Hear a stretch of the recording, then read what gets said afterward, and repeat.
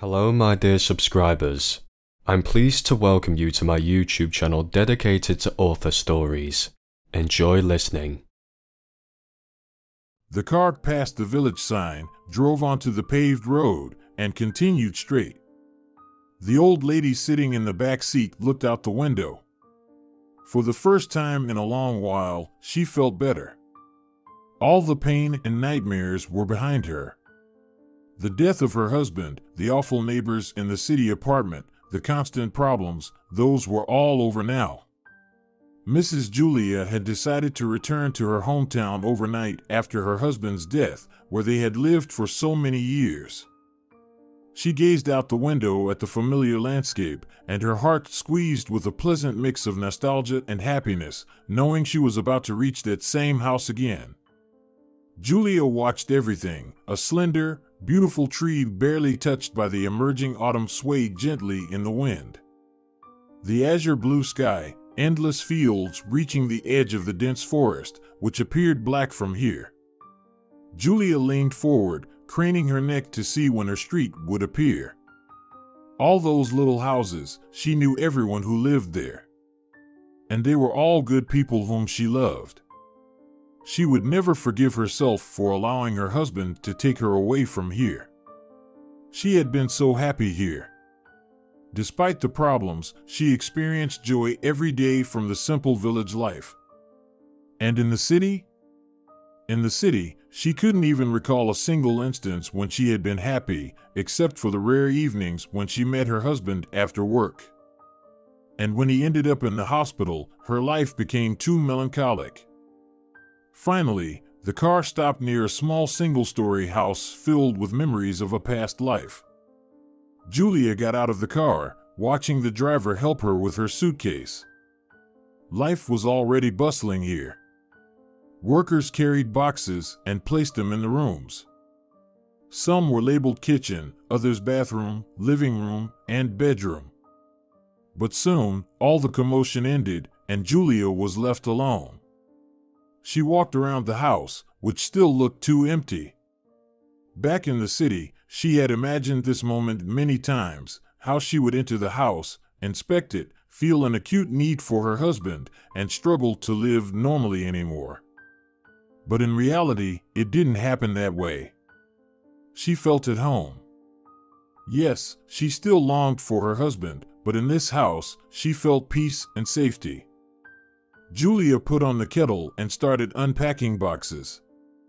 Despite being an elderly lady, she tried not to give up her positions, not to become a woman who sat in front of the TV all day, devoid of interests, friends, or the desire to live.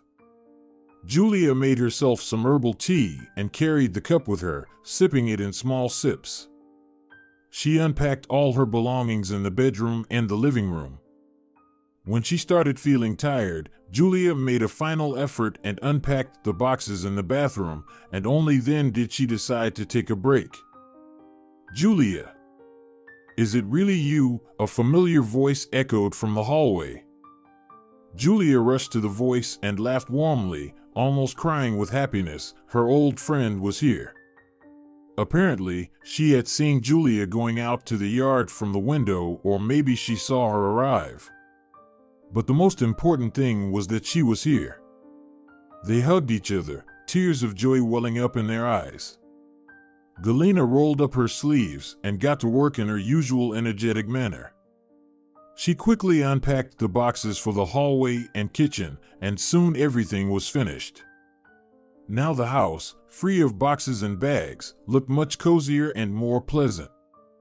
Julia was so delighted to see her friend that she was a bit overwhelmed and stunned when Galina started helping. But now they both sat on the porch, indulging in homemade raspberry jam, drinking delicious tea, and simply talking about everything in the world. It was as if they had returned to the past when everything was good. When they would sit like this and have tea almost every day. Chatting, taking walks, going down to the river. And all the problems in their lives became insignificant. Julia gazed into the distance, where the sun slowly rolled towards the horizon. She was talking to her friend while reminiscing about walking these streets when she was young and unmarried. We didn't have happiness there, Julia said when her friend asked about life in the city. It was a constant struggle. But here, how do we live? Everything relies on the land, and money is put away for a rainy day. We hardly spent anything, except for occasional treats from the store. But there, everything depended on money. Here, you wake up in the morning, open the windows, and the scent is so invigorating that it feels like pure bliss. But there, it's better not to open the windows at all. I've heard neighbors saying that fresh air exists only in the mornings. Those people don't even know what fresh air is. And overall, it was a nightmare, every man for himself, no support or assistance, just problems. And when my husband fell seriously ill, they all started to torment and mock me. It was a matter of survival. I was at my wit's end because of this nightmare, and then the hospital called and said Arthur was no more. I couldn't believe it. I thought the neighbors were just making fun of us. It still feels like a horrible dream. After the funeral, I packed my things and left everything behind. The apartment is now rented out, a small addition to my pension. Now I just want to live and enjoy life. It's hard without Arthur. I wake up every day and think he'll come into the room and bring me tea with lemon, like he always did. But he's gone. On the other hand, it was better to end it all. He suffered so much pain, it was unbearable to watch. The last time I saw him, he was lying in the coffin, so peaceful, as if he were smiling. He didn't cry out or moan, didn't twist in agony, he looked like he was sleeping. That's how life played its cards, Julia. Who could have known it would turn out like this? Arthur wanted a better life. He hoped he would get better there, but it turned out differently. At least we buried him in our homeland, that's something good. The important thing is that you came back, and now everything will be fine. When I buried Eduardo, I couldn't find my place either. I kept waiting for him to come home from work, but he never did. And sometimes it feels like he'll walk through the door any minute, but it's been 6 years without him. But the main thing is to keep living. As they say, we should pity the living, it benefits them more. Oh, what a handsome fellow. Delina suddenly changed the subject. A ginger fluffy kitten with long legs and white socks on its front paws walked into the courtyard as if it were entering its own home. It strutted along the path, crossing its legs gracefully like a model on a runway. Delina said, "They say cats choose their owners themselves, don't they? Look who came to you. Now you can't escape. It seems like he chose you." She burst into laughter. The kitten rubbed against Julia's leg, then moved away and sat near the steps, gazing at the gate. From now on, he was the master here. "Let him stay, it brings me joy," Julia exclaimed. "I'll buy milk and cream from the neighbor." This morning, I woke up and couldn't believe I was returning. It's as if we came to this city on purpose to taste sorrow. Well, we've had our fill, and that strange woman came too. Ah, I didn't tell you. When I was in the hospital for the last time, picking up his body, some woman came, about 10 years younger than me. She stood by his body, talking to the doctor. She told me we would meet again, not to relax. I looked at her like she was some crazy person from the city. She rolled her eyes, flicked her hair, and left. Since then, I can't remember where I've seen her before. I had forgotten about that incident until I told you just now. And you know what? I have Arthur's suitcase. He brought it back from his last business trip, but I never opened it. I'm scared who knows what's inside. It's as if my heart tells me I shouldn't open it, Julia said. They talked for several hours, switching between serious conversations and laughter. But as the evening approached, Galena bid farewell to her friend and left. She returned to the house not alone, but accompanied by a ginger kitten that had boldly invaded her peaceful life. Julia smiled at him, and he purred and rubbed against her. He climbed onto her lap and purred loudly. She named him Jasper, and he accepted the name as his own. Julia had no idea that an unpleasant life awaited her here, but rather another heap of problems brought from the city. When it grew dark outside, Julia checked the gate one more time, closed the house, leaving only 2 open windows secured with bars from the outside. She took a book from the shelf and went to the bedroom. After reading before bed, she fell into a deep sleep accompanied by the purring of Ginger Jasper with his long white whiskers. Early in the morning, Julia woke up out of habit, without an alarm clock. She didn't feel like getting up so early. She reached for her book and decided to spend another hour in bed. The cat was nowhere to be seen, apparently finding a more comfortable spot. Julia didn't regret for a moment that she had moved into this old house. She felt cozy and peaceful here, so good. For the first time in a long time, she had a sound sleep, feeling a sense of calmness in her soul upon waking up. Julia got up and went to the shower, and then to the kitchen. She opened the door, and a cool autumn breeze rushed into the house. The cat was sleeping on a chair in the kitchen, but, startled by the door opening, he got up, stretched, and flew out onto the street. Julia prepared breakfast for herself and decided to eat outside. She put everything she needed on a tray, went out, and placed it on a round table that her husband had crafted with his own hands. Julia enjoyed the approaching autumn. She watched as nature transformed around her, the withering grass, the leaves turning golden and brown, the branches becoming increasingly bare, the young shrubs shedding their leaves. Autumn was her favorite season. Suddenly, Julia's thoughts shifted from autumn when she saw an unfamiliar silhouette at the gate. She got up and walked towards the woman who politely and cautiously knocked. Julia opened the gate and froze. It was the same woman she had seen at the hospital. Only now, her expression was arrogant and triumphant. Julia approached her and closed the door behind her, clearly indicating that she wouldn't even let the stranger into the yard. "Julia, I didn't come here for no reason. You took on the responsibility of arranging Arthur's funeral, and I'm incredibly grateful to you for that. But you don't know anything. If you knew the truth, you wouldn't have even come to the hospital for him," insisted the stranger. "The thing is, your saintly husband had a second family. Yes, it was me, and we have a son." "What nonsense! Arthur was almost always at home. He only left for work and the hospital. When could he have managed that? Besides, he was too old to chase after women." Julia shrugged. She was like an impenetrable wall. She truly didn't believe a word from the stranger. However, the stranger's face changed, distorted by a contemptuous smirk.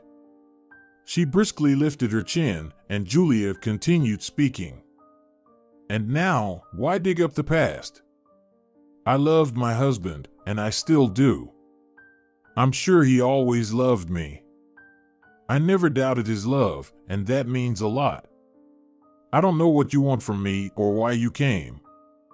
But I can say with confidence that you came here in vain. Leave and don't come back. Don't disturb my already troubled heart." Julia forced a smile, walked into the yard, and closed the gate behind her. The woman left, and the sound of a closing car door and the fading noise of the departing vehicle could be heard. Julia returned to the table. She finished her breakfast with her favorite book, cleared everything from the table, and washed the dishes. She turned on an audiobook, took a frame outside, secured it with clamps to the table, and resumed her embroidery. The audiobook on her small laptop was so captivating that Julia didn't even notice how quickly time flew by. She completely forgot about the stranger, unaware of the many problems she would bring into her life in the future. Julia noticed that it was getting darker outside. She glanced at the clock. But even for autumn, it was too early for such darkness. It turned out that gray-blue clouds were covering the sky. The old woman packed up her sewing machine and moved to a large armchair in the living room. Agatha Christie's book played from the speakers. Cross-stitch by cross-stitch, a wonderful bouquet was taking shape. Suddenly, a thunderclap sounded, lightning flashed, and another thunder followed. Julia shuddered. Suddenly, the autumn rain pounded on the windows. Julia went to close the door when, at the last moment, Jasper burst into the house, all disheveled and already wet. He rubbed against his owner and then settled on the couch next to a large embroidered cushion. The house became cozy again, with a storm outside and rain falling. It was quiet and pleasant. Julia devoted herself to her favorite activities all the time because they brought her joy. There was no need to work anymore, to seek means of survival. She bought potatoes from her neighbors and prepared for winter canning. The pension money and the rent from her apartment were more than enough. The woman hired 2 neighbors who happily took care of the garden. Julia kept thinking about how everything was falling into place, how she could return to a normal life once again. The conversation with the stranger completely slipped her mind. But instead, an idea settled in her mind to finally open her late husband's suitcase. It had been delivered along with the rest of his belongings. Julia found her late husband's suitcase and placed it on the coffee table. She ran her hand over it, the same one brought by their son from Germany. It was a beautiful black suitcase made of genuine leather with natural embossing and rivets. The suitcase was 10 years old, but it still looked brand new. Julia always unpacked her husband's suitcase herself after his business trips. It was a tradition in their family. But the last time, she simply didn't have time. Her husband was brought to the hospital, and she hastily threw his things in the hallway and rushed after him. So the suitcase remained locked. But now was the time to open it. She clicked the lock and lifted the lid. Upon seeing what was inside, she screamed and fainted. Julia woke up much later, barely regaining consciousness. She made her way, clinging to furniture and walls, to the kitchen and gulped down a glass of water. She washed her face with icy water, replaying the moment in her head when she opened the suitcase. She couldn't believe what she had seen in the photographs. There was no choice, she had to return to the suitcase. Her head was spinning, she couldn't recall the faces in the pictures. Maybe she imagined it. Perhaps the lighting was unfavorable. Maybe she just didn't understand at first, all because of vision problems. Julia returned to the coffee table. She opened the suitcase again and felt nauseous. She hadn't made a mistake. In the photos, there was her husband, a 10-year-old boy, and the very same woman who had visited today. The photo lay right on top, but it didn't confuse Julia. She took that photo and then the ones behind it, where an unfamiliar idyllic family was depicted, with her husband at the helm. Julia couldn't believe that her husband could do such a thing to her. She was convinced of Arthur's unconditional love. Could he have taken such a step? Julia was so shocked that she couldn't fall asleep. She tossed and turned until morning. The rain didn't stop until then. Exhausted from her failed attempts to sleep, Julia got out of bed and sat in the corner.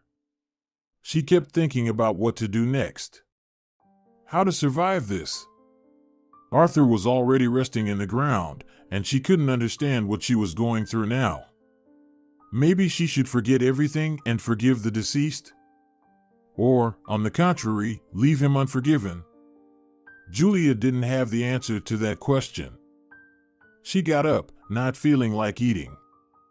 The old woman took a bath, brewed herself cherry tea, and went outside when she saw that another car had pulled up to the house. She stepped out and immediately closed the gate behind her. Julia draped a white shawl, a gift from her husband, over her shoulders. The same woman emerged from the car, accompanied by a tall, slender man whose face appeared simultaneously proud and arrogant. The corners of his lips drooped down, and his skin, like a bulldog's, sagged in folds on his cheeks. Just as I said, the music didn't play for long. The woman laughed. She smirked nastily, looking at the old woman. She extended a photograph to her, but the old woman pushed it away. Aha, so it seems your holy husband found someone just like you did. Well, let me tell you something interesting. Your dear husband left everything to his son, including this house. So, I'll give you 3 days to gather your things and get out of here. And please, take your flea-ridden cat with you, the woman said. She fell silent as the nose of a black luxury sedan appeared in the distance. In an instant, Julia forgot all the troubles. She recognized that car. It was her son. As if called by her heart, he arrived just in time. The woman hesitated, biting her lip, as if she hadn't expected such support. She clearly didn't anticipate having to contend with Arthur's eldest son. She grimaced but said nothing. My dear son, you came just in time. They came and told me that your father had another family. That he left the house to another son. The woman spoke rapidly. Julia's son's face changed. If before her words he simply looked concerned, now his expression turned menacingly angry.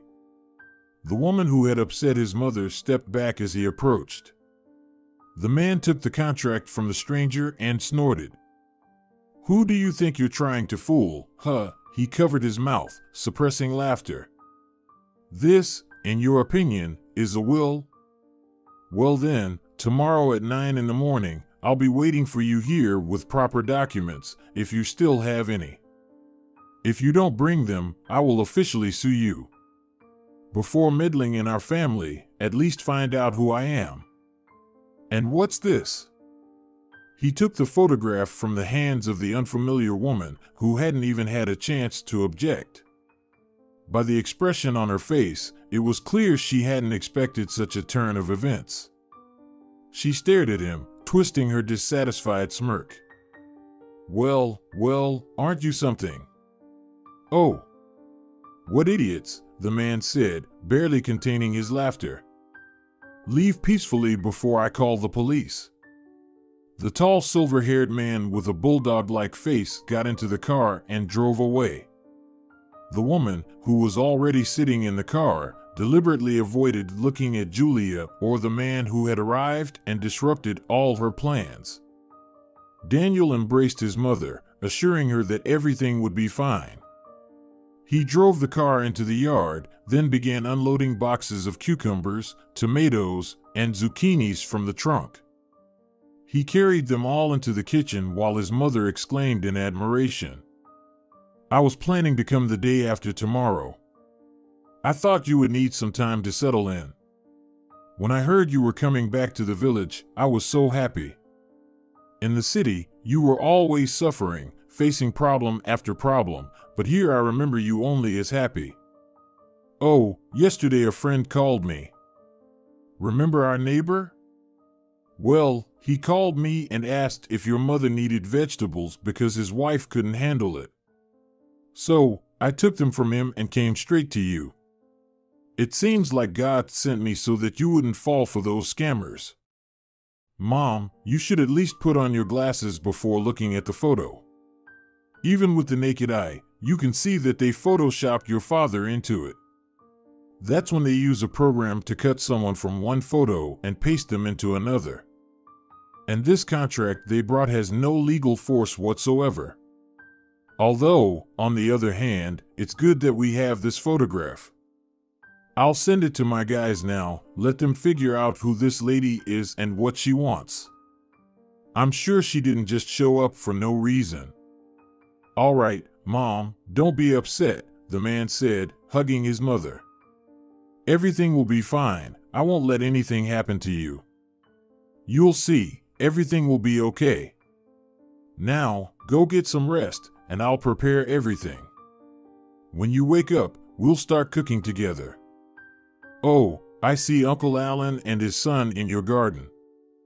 I'll go help them. It's gotten quite overgrown. Juliet quickly fell asleep. She was so exhausted from the night's ordeal that she could barely stand on her feet. She sank into sleep as soon as she closed her eyes, and when she woke up, it was already 3 in the morning. The old woman got up and went to the kitchen, but her son was not there. She went outside, accompanied by the sleepy ginger Jasper, who now followed his mistress everywhere. The son sat on a wide bench under the almost bare cherry tree. The garden had been almost cleared, only the back part remained. It seemed like the son had paid the workers, as they had already left. I thought I should wake you up and go. What a luxurious garden our father planted here, Daniel dreamily said. I remember running around here as a boy. The trees were so small and fragile. And Father kept scolding me, saying I would break something. But I didn't listen, and he laughed when I played with the other kids. It was so much fun. Remember when the lightning split the cherry tree in half? It grew in 2 directions afterward, but never bore any fruit. Father always said a tree is a tree, let it live. He loved you very much and cherished our family. He didn't have any other family, Mom. So, don't worry. I just spoke with my guys half an hour ago. This woman is our father's cousin. She has no direct connection to our father. Her son is from some ex-convict. Father hadn't spoken to her in 20 years, and she sniffed out his illness and decided to orchestrate all of this, even the suitcase. They planted the photo in the hospital, handed you the things, and that was it. They wanted to take the house from you with a fake will. Father left everything to you, don't worry. He didn't have a second family. Let's go, we'll cook something to eat. I can't stay long, I have work, you know. Thank you, my dear. I almost went crazy here, Julia said, picking up the cat. The cat settled in comfortably and purred. Julia sat on the bench next to her son, and they didn't leave. Son, the longer we live, the worse the world becomes. Now you can't really trust anyone. Everyone tries to cheat, deceive, or double-cross you. But I keep thinking that God sent me here. If I had come a couple of days later, who knows what could have happened? And don't be afraid of those idiots anymore. The prosecutors called them themselves. They will sort it out, Daniel said. Your cat is funny. Where did you get him? He came by himself and just stayed, she said with a smile. Have you ever thought of moving here with your wife? Look at the beauty. Your wife is an artist, and there's nothing to do here but paint. Look at those magnificent fields. Herds of horses, the forest like a wall, the river. And there are houses for sale everywhere. We're not in a remote village. There are shops, our own hospital, and a plot of land. Yes, we did think about it, but it's an hour's drive to the city. I can't do that every day. But I'm already considering moving. I'm tired of the city noise. Amata would be thrilled. She's been talking about moving to the countryside, to our own house, for a long time. She wants a large breed dog, and keeping one in an apartment is torture. They chatted for several hours, but eventually returned to the kitchen. The whole evening, mother and son prepared preserves for the winter. Jars appeared on the floor, upside down, following the old tradition. The old woman sat down to rest, and her son continued on his own, following her instructions. She was so glad her son was finally home that everything else ceased to worry her. Late in the evening, they sat in front of the TV, enjoying a homemade meat pie. The son talked about work and plans for the future, and the mother listened and smiled. You and Dad had the perfect family. You were like friends, like kindred souls to each other. You loved, respected, and cherished each other, and never took each other for granted. Father always spoke about you with such love. He thanked God for meeting you, Daniel said. Don't think badly of him. Dad was a wonderful man. I'm ashamed that such a thought even crossed my mind. Let it bury Arthur, but I love him, as before, said the elderly woman. She immersed herself in memories, watching TV. The topic of their conversation shifted and became trivial. They talked about the weather, the upcoming winter, the search for a suitable home, and how good it would be to return to their hometown.